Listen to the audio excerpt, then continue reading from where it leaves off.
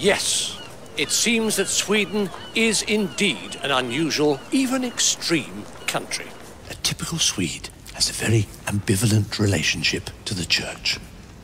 And I will then pour the water on his head for the Father, the Son... Maybe we can just skip that part. Yeah. If you just can skip to say the words Holy Ghost Jesus and and Jesus. that. Yeah, I mean, we don't really believe in that. So you want to go straight to the hymn, then? Well, we were thinking about maybe you can play this song, Don't You Worry Child, with the Swedish House Mafia. Swedish families enjoy the most generous childcare benefit program in the world. Pappaledig, föräldraförsäkring, vabbing. And you know, just as the Eskimos have 100 words for snow, so the Swedes have 100 expressions for parental leave.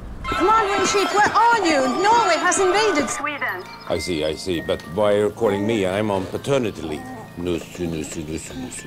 What's interesting is the Swedes are an extremely equal people. There are no hierarchies here. The Swedes prefer a so-called flat organization. Okay, attack on my command! Yes, Captain. That is if you feel like it. I mean, I don't have to decide everything all the time. You want to make a decision? Oh, maybe it's Ingrid's turn. Okay. Ingrid, do you want to attack?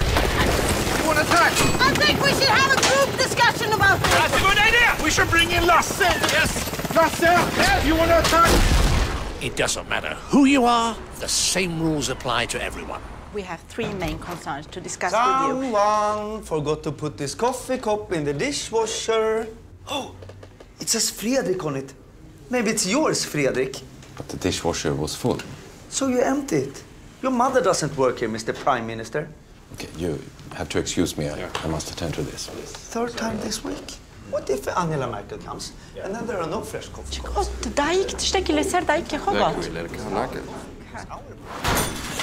The combination of sexual liberation and the fear of conflict make the Swedes hard to provoke. Look, my bike is messed up! Merde! I fucked your mother! Oh, really? Oh, that's so good for her. She hadn't had much of a sex life. First, I thought you were angry with me, and now you come with this wonderful message. In many ways, the Swedish people are extremely tolerant towards minorities. Now, this becomes very relevant when you visit an ordinary football match.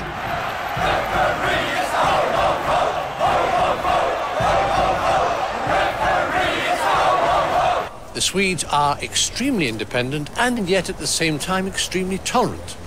This odd combination leads to frustration. So where do the Swedes go to let out their aggressions?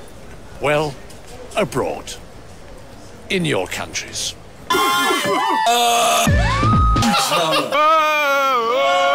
Extremely fascinating, isn't it? And yet we still only scratch the surface of this fascinating people.